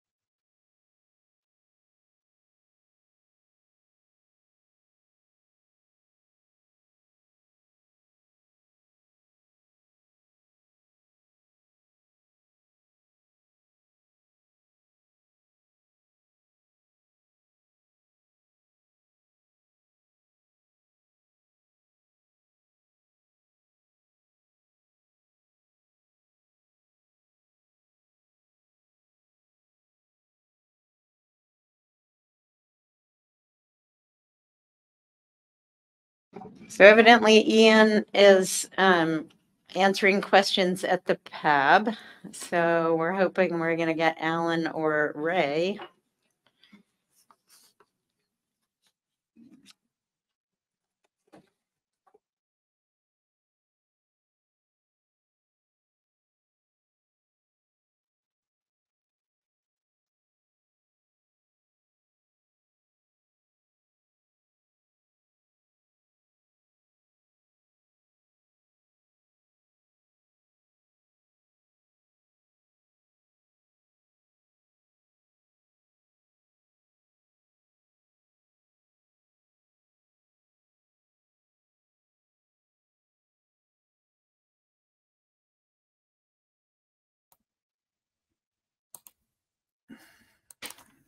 I mean, we could start discussion about opening limits if it's going to be a little while. Sure, we could have at least a conversation about that. I don't know. Yeah, that we're and not supposed getting to to. making motions, but just start having some conversations. Sure. People want to talk about season opening dates while we're waiting for. Go ahead, Phil. I'd prepared a motion to make for the opening date, and I don't know if we're going to take action on it or not, but I can get it out there, and I'll speak to the motion after I make it if I get a second. So I don't think we're really prepared to take Okay, you motions don't wanna right make a now. We motion. want to have some discussion. Okay, well, I just know that we've always had a kind of debate over the start of the season, and we've always had different views on when to open, but there's so much turbulence going on in the marketplace, especially for black cod and halibut opened the same date in Alaska. So that's up in consideration. Another consideration is to open it sooner. We just heard from Canada, and I think most fishermen would probably support fishing 8 or 9 o'clock in the morning, but that's up to enforcement and Coast Guard to decide that in Alaska. So until we hear from them, it's hard to move off the noon opening date. So, but anyway, I recommended March 15th. It's a Friday, and sometimes we've opened on Saturdays, but Friday covers a lot of the bases. The one thing is it'll cover is that by Friday, the tides are the smallest for about a week or 10 days. And so earlier in the month, the tides are pretty big tides. And so we have to take that in consideration with the fact in all of Alaska, we have pots, black cod operation fisheries started at the same time as the halibut fisheries. So we've got there'll be a lot of boats on the grounds. And so it'd be best to have a date there where everybody had better weather to go fishing on, a little bit more daylight. And so I came up with that date too, is after I basically always go out opening day. And so this last year kind of got to where you see how the fresh market works, and that's what we're all relying on for best prices. And so you open Friday, it doesn't on Friday the 15th, it doesn't conflict with the Boston Seafood Show. And that's a week previous. Easter's at the end of the month, so those are always concerns. But the Friday works better than Saturday is because the processors all don't want to work weekends now, and they would like to get the fish into the plants by Monday or Tuesday and Wednesday noon at the latest, because they have to know they got the fish in hand and basically at the air freight offices for the Thursday through Sunday supermarket sales and also for the restaurant chain. So basically Friday probably works the best for all of us because I think we're all involved in fresh sales now for 95% of our catch. So those are the thoughts I put through. I think we keep getting feedback from the RAM division as far as getting our IFQ statements out as far as when we can go fishing. So they're always don't like the 1st of March. So those are all the concerns that I have. And so I think it's a fair date for the small boat versus big boat scenario. And it gives everybody a chance to have a little bit better weather on the small tide. So I'll just leave it at that. Thank you, Phil. Linda, go ahead. Thank you, Madam Chair. We've always been consistent in our group in coming to the conference board with the desire to have as long of a season as possible, recognizing that under the IFQ fishery that people can pick and choose when they go with their markets, and each area has different considerations. But we think for the most part, to have the longest possible fishery benefits, the resource benefits the consumers, benefits the industry so that they can pick and choose when they want to harvest. And we would prefer either March 7th or 9th to be the opening date. And again, as late in the year as possible into December if possible. Okay, thanks, Linda. Maybe I'll take one or two more comments if people want to make them. And then I see Ian is here. So I before we lose them, we'll give him a chance. You have a Canadian, anyone? Yeah, Chris is. Balance it out. Go ahead, Chris. Yeah, a couple things. We've talked about it. We agree that, we would like to see as long a season as possible, as much opportunity as possible for everyone. So we were hoping, we're thinking of a March 1st opening date. That's also a Friday. And then obviously closing in December. I know we're not talking about that, but we're December 7th to 14th is what we're talking about. One thing I did want to put on the table for everyone to think about is the opening time and the closing time. We open at noon, we close at noon. We were thinking, could we open at 0600 and then people can get a full day of fishing in that first day, you get a full day of fishing in, and then closing the fishery at 2359. So again, you've got a full day. So again, something to think about. We just wanted to bring it up. We discussed that. So that's sort of the thinking from the Canadian side at this point. So thank you. Thanks for that. Okay, let's take one more and then we'll go to Ian. Go ahead, Creel. From our KB organization, we had a suggestion for the board to start earlier and end earlier due to also fresh market and end of the season. Most of the canneries are already shut down anyways. And it's really hard for fishermen to go and find a market. Let's say in December, like these past few years, the fishing usually closed down by November 30th. and December they were just, there was no markets to sell the fish to King Cove or the Harbor. But I'm not sure about Homer area here. Just a suggestion from our side. Thanks, Creel. Okay, let's just put this discussion on hold for right now. We'll go give Ian a chance to go just a few high-level slides on mortality limits, and then everybody has a chance to ask their questions before we get to motions on that. So thanks, Ian.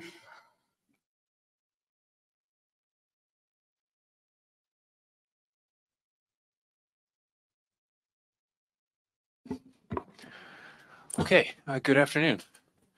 Thanks. This should be fun to run the mouse from over here. You guys have all probably heard enough of me already this week, but I was informed that you'd like just a brief recap of the stock assessment and perhaps some additional information on non-directed discard mortality or bycatch as well. So I put both of those slides together just to avoid us having to change gears here, but I'll start with the stock assessment summary, and then at your convenience, I can either speak to bycatch or save that for later when you get to it in your agenda.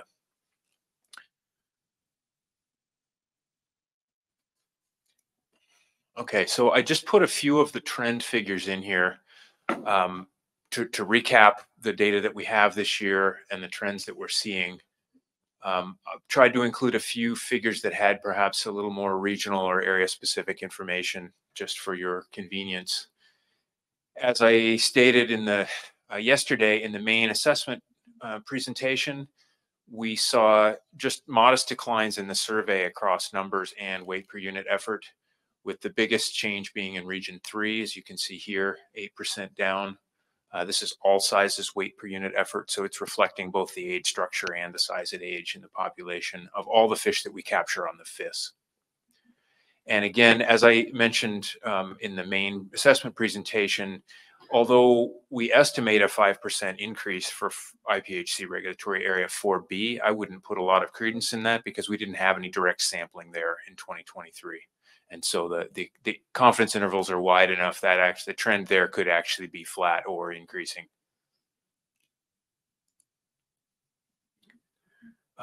Compare that to the 032 weight per unit effort. So this is the most directly comparable to the commercial fishery. You see, in general, the trends are similar. There's a % difference here or there. Those are probably not clearly interpretable as meaningful differences. Overall, the similar patterns occur across the different regions. This figure shows the complexity of the fishery, both across space and among gear types, and the different fisheries occurring. I didn't have a lot of time to spend on this in the main presentation. I would say with regard to IPHC regulatory area 2A in particular, the tribal and non-tribal fisheries there occur in different places and at different times. And so we have consistently over the years seen some big differences between the catch rates that are observed in those fisheries. I'd also note that 2A for both of these is still a derby fishery. So it's conducted over a very short time window, but not the same time window for the tribal and non-tribal fisheries. The other thing I will point out here is that some of these combinations of gear and area are still pretty sparse in terms of the data that we have. We didn't have all of the logbooks available to us at the beginning of November. And so this reflects the information that was available for the stock assessment, but I would expect to see some changes, particularly, for example, in 2B, you'll note a pretty big, large drop in the fixed gear trend, but I think that we had very few logs yet submitted on the fixed gear in 2B at the time that we finalized this for the stock assessment purposes. Madam Chair, I've got a question on this, unless we should wait till the end of May. You want to ask a question? Did you have another slide, Ian, or? I do. I'm happy to take questions now or at the end. Yeah, while you have Should the I just slide wait till up. the end? No, I think while you have the slide up, go ahead and ask, and then we'll go. To the Okay. next. There's some discussion about how to parse out the shift to 2012 year class and its contribution to commercial WPE dropping. and then what's just, you know, scratchier fishing. And one of the thoughts was that if the FIS WPUE is down, or yeah, if FIS WPUE is down X amount, would that be sort of a proxy for what portion?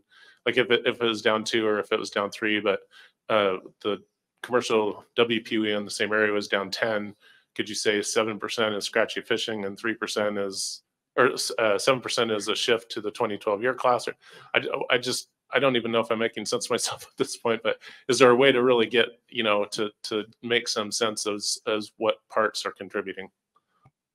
Yeah, thanks for the question. I don't think there's a simple way to partition the difference between the two, mainly because I'm not sure that we understand fully the reasons why the fishery's down farther than the fishery independent setline survey. I think there's several potential contributors there.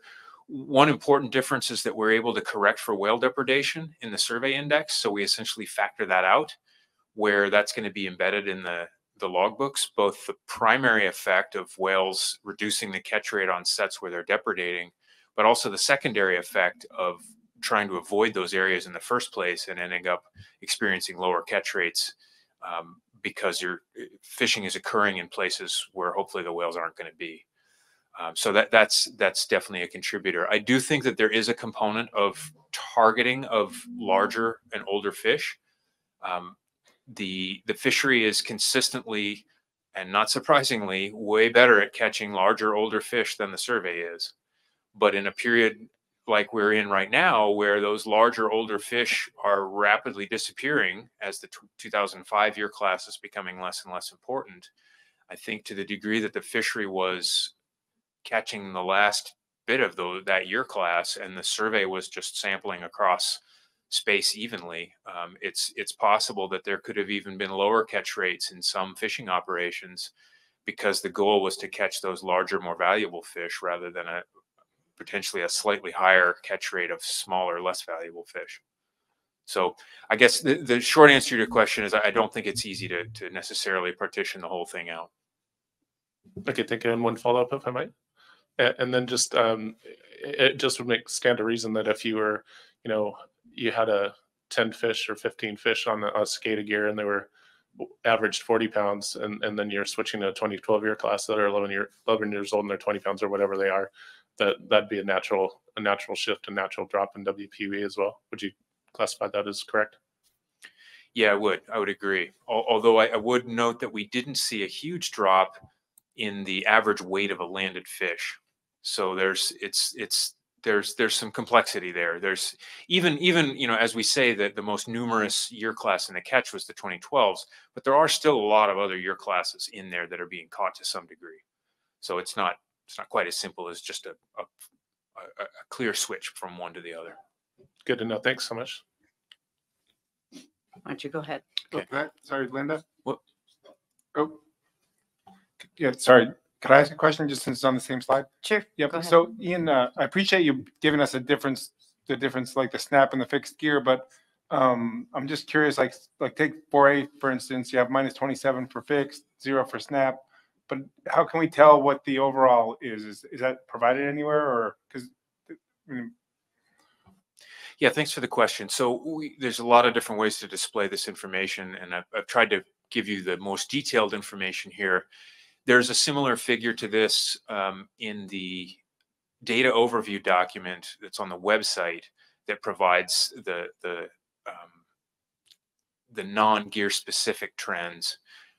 But I can quickly summarize for you how we do that. So in 2A and 2B, the trend that we use in the stock assessment is an average of the two weighted by the difference in catch rate, the two gear types.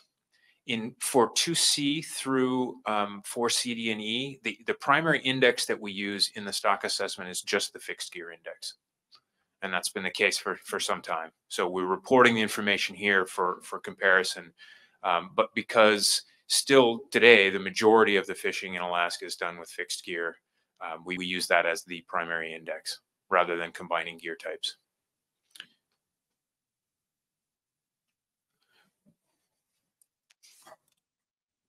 Go ahead, Ryan. I guess this kind of ties into what Malcolm just said, and I just want to make sure I understand it. So, let's see, you look at 4A, the way I read it is, potentially there could be one snap on boat and they just had the exact same catch rate as the year before. And there could be, thousands of fixed hook boats. And so obviously that data is a lot more important. You're saying that information can be found somewhere else? Yeah, thanks for the question. So I don't think we currently are reporting the fraction of the landings from each gear type, at least in a location that I'm aware of. There may be somewhere in our time series data sets. You're right to the degree that these aren't going to be equal sample sizes in each panel. However, the variance estimates, so the vertical line on each point is going to reflect the uncertainty in the information, and where we have very small stocks, very small sample sizes, you are going to see a larger variance estimate. So I don't think we have any cases where there's quite as large an imbalance as you mentioned, but you would see, if we had just a small number of vessels contributing, you would see a larger variance on that index. I'm sorry, I can't actually see those vertical lines from where I'm sitting, but I think there are a few examples in there where you can see some wider confidence intervals in some for some gear types in some years.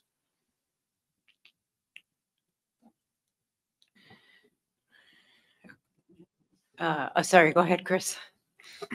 Sorry, Dr. Stewart, can you explain again how you use 2A and 2B in the stock assessment? I missed it. Yeah, so 2A and 2B are somewhat unique in that the majority of fishing in those areas is snap gear. And so we can't do the same thing we do in Alaska, where we use only the fixed gear index. The sample size would be very small in those two areas. So what we do is we use the historically estimated offset between the two gear types and effectively multiply, divide the snap gear by that offset, because snap gear is a smaller amount, and combine that with the fixed gear estimate. So that offset is 75%. So we, on average in those areas, snap gear historically has produced 75% of the catch rate. So that's how those two things are put together there. Each set is weighted equally, but the catch rates for snap gear are adjusted upward by dividing by 0.75. And that's nothing new. That's been the case for a number of years. I will mention that we, several years ago now, about 7, I think it was 2016, we did a fairly large analysis where we used a sophisticated statistical model similar to the space-time model that we use for the survey. We used all 3 gear types. I'm not reporting autoline gear here, but we do get records from autoline gear as well. We used all 3 gear types, and we did a similar analysis. And at that time, we got very similar results using all 3 gear types in a much more sophisticated process. And when we've discussed this with our scientific review board, they encouraged us to stick with something fairly simple, but to report the detailed information so that everybody could see the catch rates and evaluate it for themselves. So at that time, they recommended no major change to our approach. Just a quick follow-up question then. So for the 75%, is that a number generated a few years ago, or is that something generated each year? No, that's been the same offset for a long period of time. That hasn't changed in more than 20 years. We're down to a handful of fixed gear boats now. There's probably maybe, I don't know, 10, Less than 10. 11 maybe.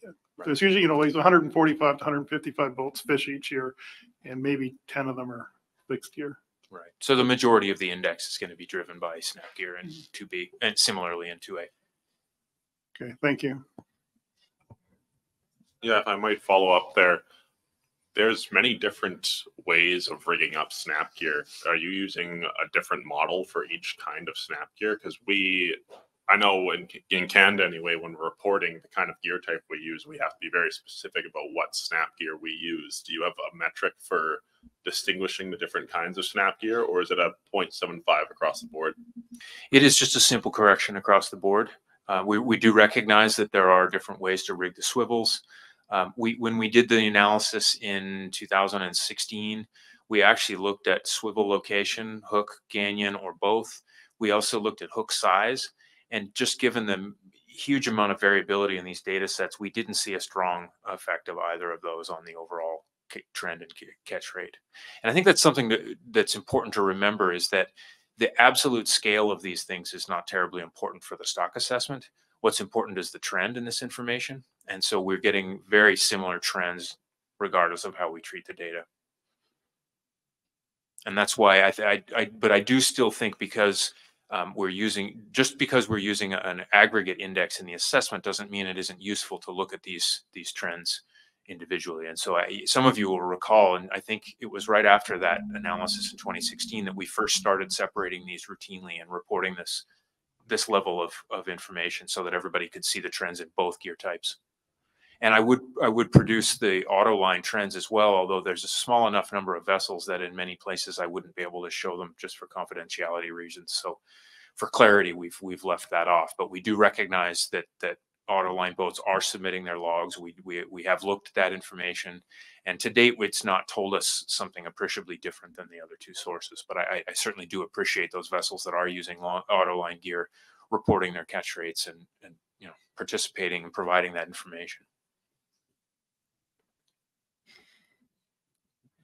Chris, is that a raised hand or is that just a waving around hand? Okay, waving hand. Okay.